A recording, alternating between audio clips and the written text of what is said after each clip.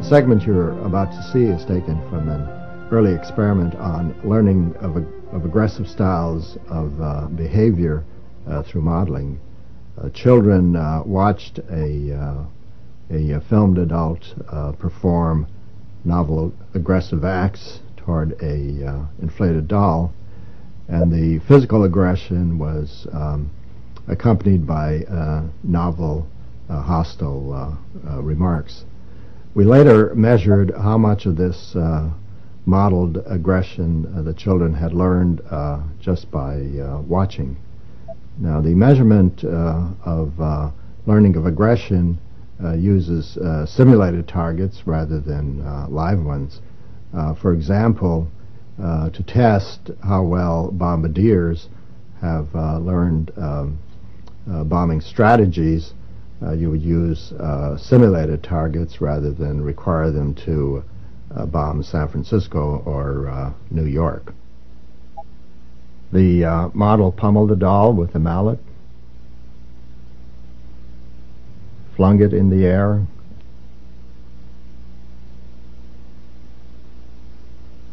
kicked it repeatedly,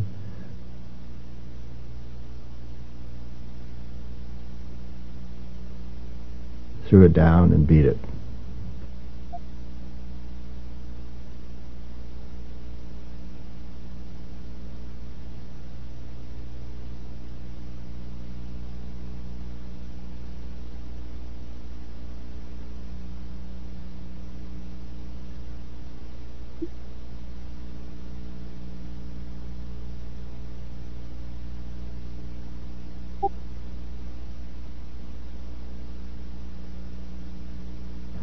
It was once widely believed that seeing others vent aggression would drain the viewer's aggressive drive.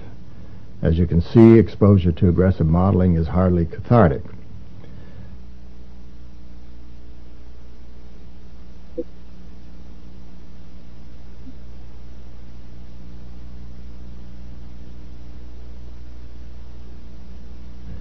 Exposure to aggressive modeling increased attraction to guns, even though it was never modeled. Guns had less appeal to children who had no exposure to the aggressive modeling. The children also picked up the novel hostile language.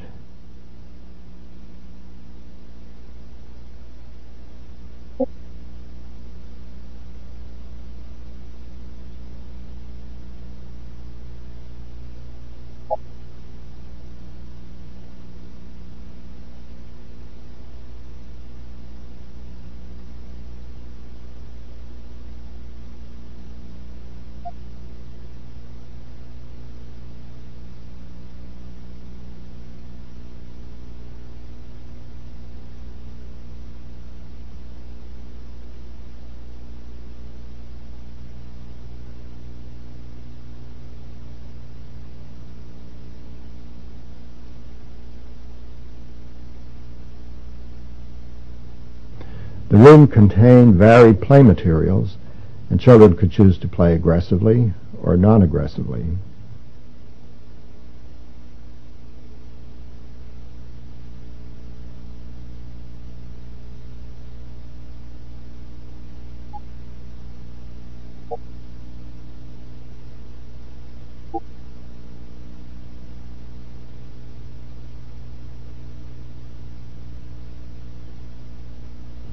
The children devised new ways of hitting the doll.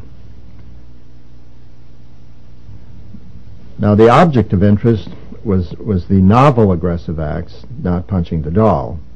And children in the control group who had no exposure to the aggressive modeling never exhibited the novel forms of aggression. And here's a creative embellishment. A doll becomes a weapon of assault.